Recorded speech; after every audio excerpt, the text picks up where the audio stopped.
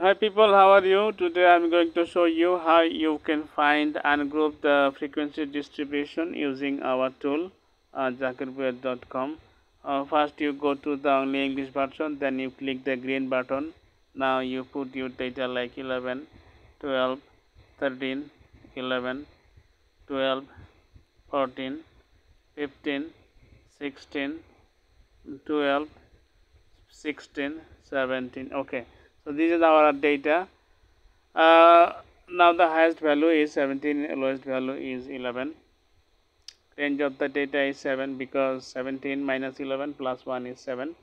Anyway, if you enter class width as 1, then you will have ungrouped frequency distribution.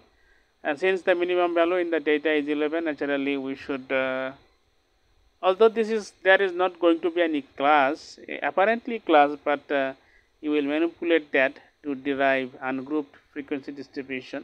Okay, let's enter the lower limit of the first class as 11 since the minimum value in the data is 11.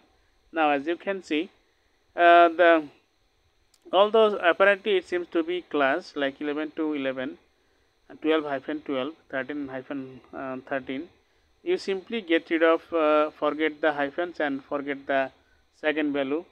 I mean you